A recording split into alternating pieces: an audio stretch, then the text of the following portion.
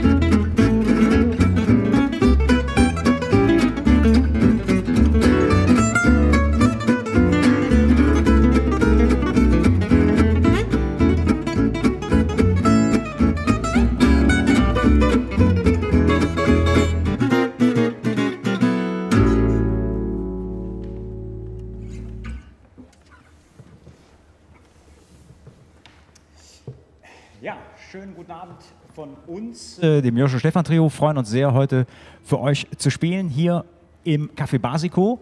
Und wir haben begonnen mit einer Eigenkomposition. Das war der Créateur Immobilier. Und machen jetzt weiter mit einem Stück, das der großartige Django Reinhardt geschrieben hat. Das ist der Minor Blues.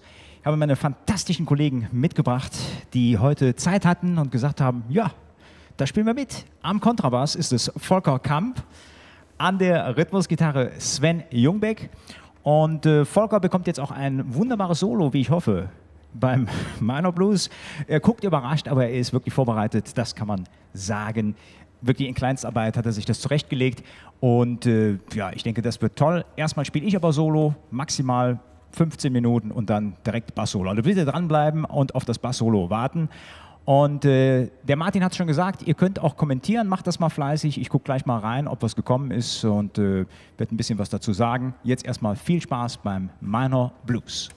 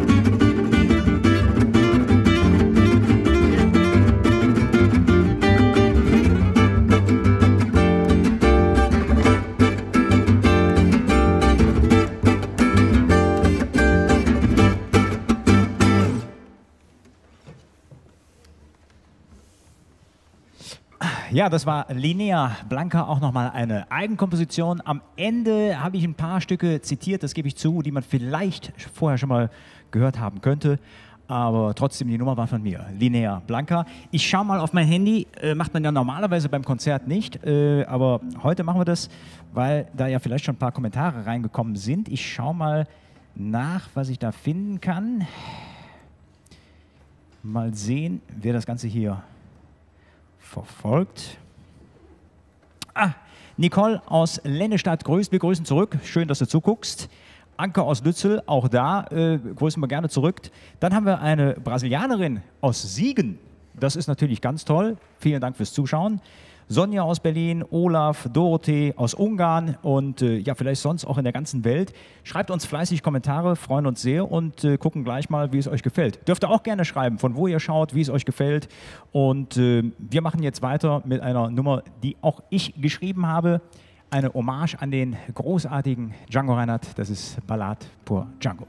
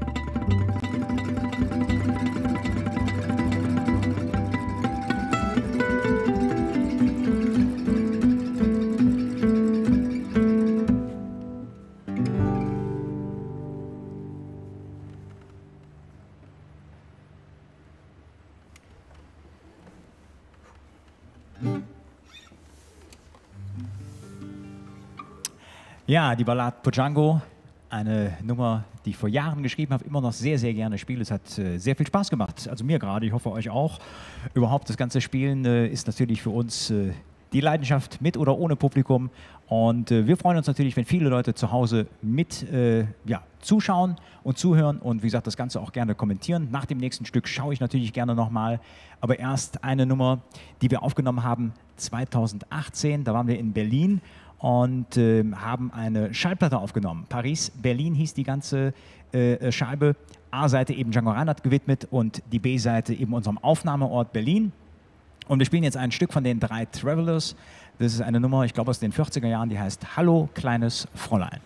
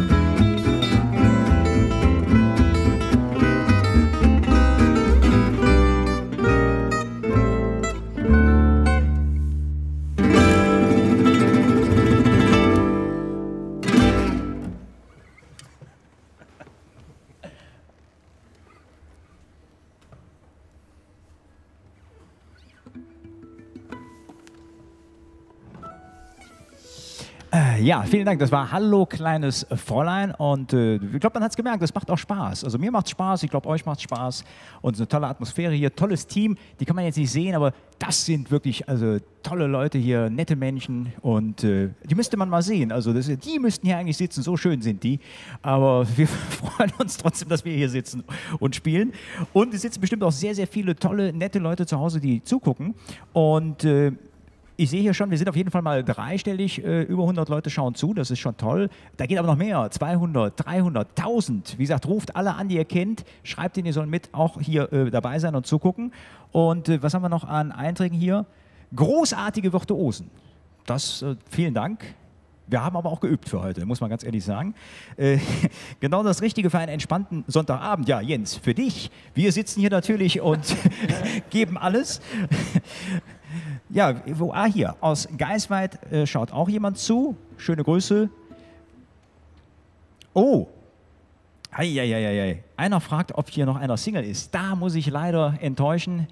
Das ist, wir sind schon lange weg vom Markt, deswegen sind wir natürlich auch so gut auf dem Instrument, weil wir sind alle glücklich verheiratet und können den ganzen Tag üben. Und unsere Frauen sind auch sehr, sehr glücklich, die sehen uns sehr, sehr selten. Also das ist eben halt bei uns alles klar geregelt, muss man dann schon wirklich sagen. Ja. Wie gesagt, schaut weiter zu, weiter Kommentare und wir werden dann auch darauf antworten. Also wie gesagt, Single ist hier keiner mehr. Jedenfalls, mein Kenntnisstand, der letzte ist, ist noch so, oder? Ja, ja. Alles klar, vielleicht schauen ja auch eure Frauen zu, man weiß es nicht. Die nächste Nummer, die wir jetzt spielen, das ist Isn't She Lovely? Ja, wenn das nicht mal passt von Stevie Wonder. Widmen wir unseren Frauen.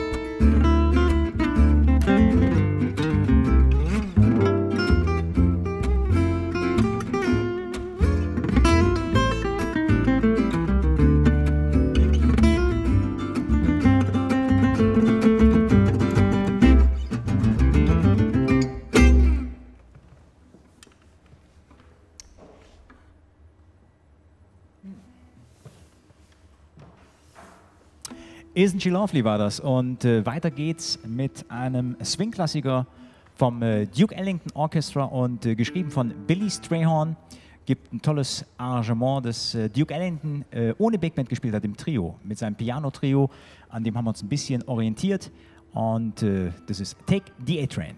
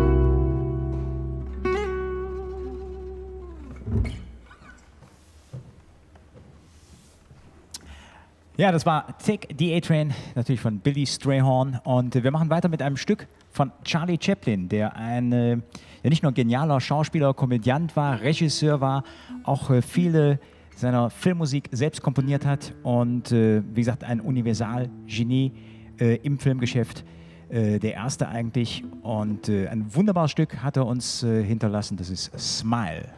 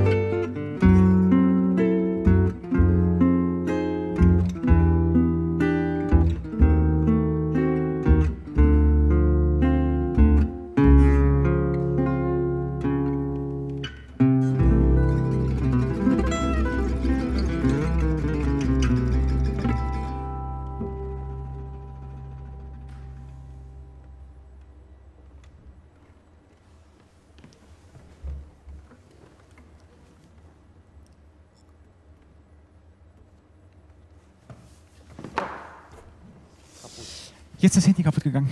Nein, Glück gehabt, alles ist noch in Ordnung. Schauen wir mal, was sich getan hat. Wie gesagt, das war Smile von Charlie Chaplin, wunderschönes Stück. Und wir gucken mal, was haben wir denn hier noch? Aha. Die Kevin-Gruppe aus Köln grüßt. Also da grüßen wir auch schön zurück. Schön, dass ihr zuschaut. Christine aus Dormagen ist mit dabei. Und wie gesagt, ich sehe gerade die Spenden, also da geht mit Sicherheit noch was. Da sind wir jetzt auch dreistellig, aber da können wir auch noch vierstellig werden. Also wie gesagt, lasst was raus und wie gesagt, guckt mal, was da noch geht. Also mit Sicherheit könnt ihr da noch ein bisschen was oben drauflegen. Dafür gibt es natürlich auch noch ein bisschen was an Musik. Also wir haben noch was vorbereitet. Es ist noch nicht Schluss. Ein paar Stücke kommen noch. Und jetzt eigentlich einer unserer größten Hits, wenn man so will. Eben das, was wir jetzt machen oder was gerade natürlich unser täglich Brot ist, ist ja das Streaming oder die Streaming-Konzerte. Und das war ja eigentlich eben halt durch YouTube ganz neu vor ein paar Jahren. Und eins der ersten Videos, was von uns auf YouTube zu sehen war, war die Version von Bossa Dorado, die mittlerweile ja, fast 1 Million Klicks hat und uns wirklich auf Festivals in der ganzen Welt hat spielen lassen. Da sind wir natürlich sehr, sehr dankbar. Und das ist ein Stück, das unbedingt in unser Repertoire gehört, auch heute Abend für euch zu Hause, Bossa Dorado.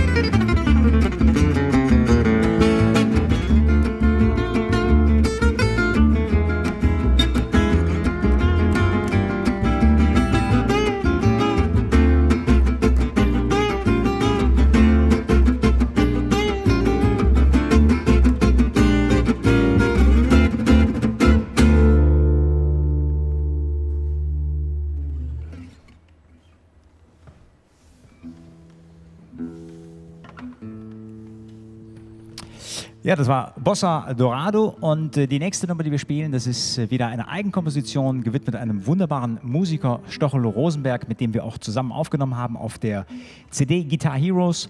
Und all diese wunderbaren CDs oder auch unsere Schallplatte findet man natürlich bei uns auf der Webseite. Wer Interesse hat, kann da auch gerne mal schauen.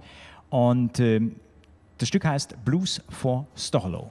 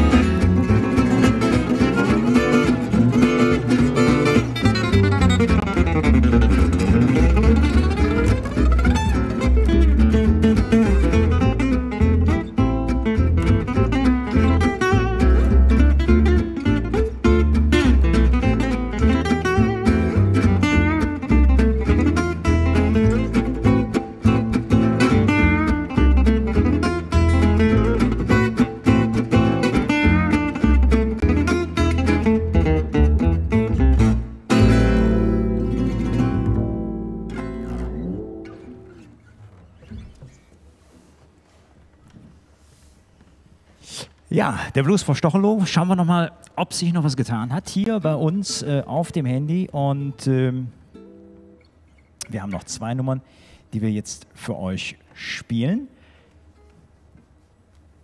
Aha, viele Grüße aus Allenbach, genau meine Musik. Da haben wir Glück gehabt. Olaf schon, schön, dass du zuhörst. Freuen wir uns sehr. Und ja, da haben wir hier noch, was haben wir da? Aha, da wird auch nochmal gegrüßt. El Rondo vom Django Festival in Franken. Wir haben sogar einen, ja, hier haben wir einen Besucher aus Frankreich, Jean-Louis. Ja, das ist ganz toll, dass auch er zuschaut. Ja, 2 Nummern gibt es noch. Wir machen weiter jetzt mit einer Ballade, die wir mit dem großartigen, oder die ich mit dem großartigen Tommy Emmanuel aufgenommen habe, die es auf meinem YouTube-Channel auch zu sehen und zu hören gibt. Das ist If I Had You, ein alter Swing-Klassiker, den unter anderem Frank Sinatra auch gesungen hat. Und auch ein sehr, sehr schönes Stück, eine schöne Ballade. Viel Spaß damit.